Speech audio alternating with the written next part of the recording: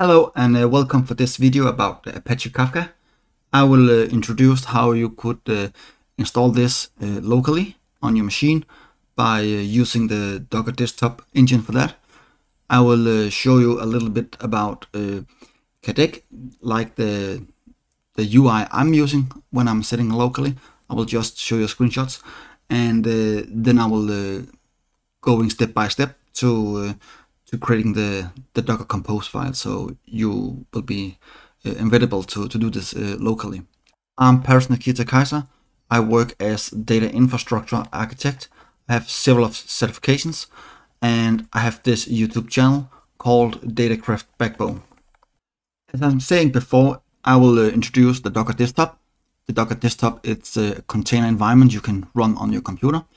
It's working pretty good on Mac, so you don't need to install a Kubernetes cluster. So it's more easy to debug and testing software out. And then I will show a little bit about the Kadeck, a very few screenshots, and speaking about why I'm using that and not using the CLI in Kafka. We will use the Docker desktop as the container environment, and for that you can see the screenshots from the Docker desktop. I'm here on the container page, and you can click on the image and the volume. Right now I'm just spinning up the Kafka cluster locally. It's just running on one node because I'm just using for developing. You can pause this video and go for docker.com and installing the Docker desktop if you not have it already installed. And to the management the Kafka cluster on my local machine, I personally use the Kadeck. It's free for only one license and one connections. Then you can use it for developer purpose. If you like it too much and want to use it in production mode, and you use it for multiple environment locally or something like that, then you need to pay. But I will say that's a very nice UI tool to use that locally and get up and running. Of course, you can trying out and spend time for the Kafka UI and spinning up with the container on the side of your Kafka cluster, but this is very much easier. So pause the video, go for kadeck.com and download it and install it. It's very useful. Now it's time to spinning up the Kafka cluster, and this file you see here, you can download it from the lesson if you're on my website, datacraftbackbone.com. It's the part of the lesson, or you can just click on the description on YouTube and click on my GitHub link. Then you could find this file directly. I think that's much easier than going to type down and make typos. I've tried that before. So I'll just scroll down a little bit, because when you have the volumes here in Docker, it's meaning you point on the left side, it's something happening on your local environment, and on the right side is happening inside the container. And when you're not using like a / here, that's meaning you're trying to build a volume and not pointing directly on your local machine. I will recommend that because you don't need to mount it to a machine. But when you do this, it's very important to explain Docker about, I want a Kafka log mount, should be the local driver, and the same with the Kafka data.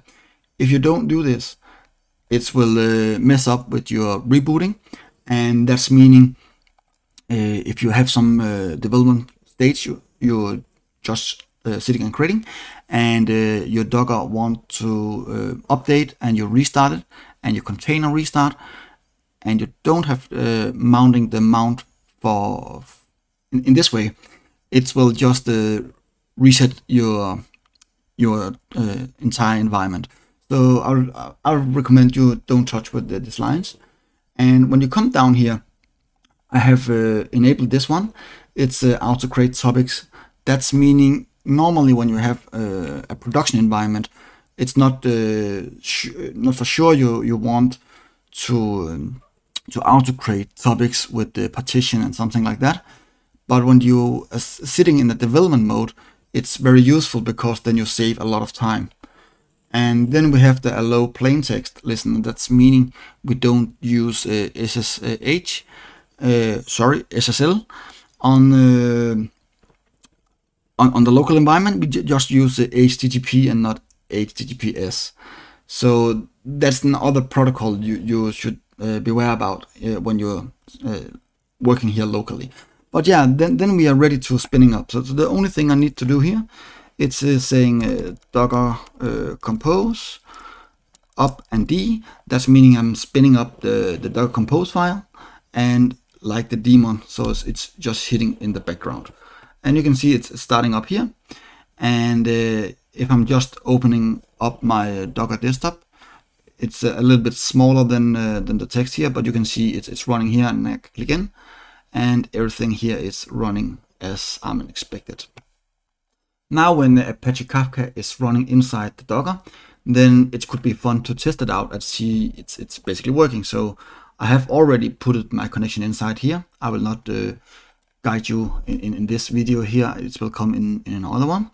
And then I just click in connect, and I can click over here to say catalog, and I have no topics. So let me say test topic and see what's happening. And you can see I have my topic here. So everything is run, and you can see over here it's running smooth. And just to testing it's setting correct up.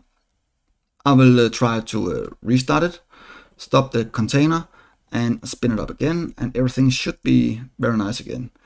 And we're ready, and you can connect and going for the catalog, and here you can see the test topic is still exist. I'm sorry that the font is a little bit small here, but I can't scale this fonts up.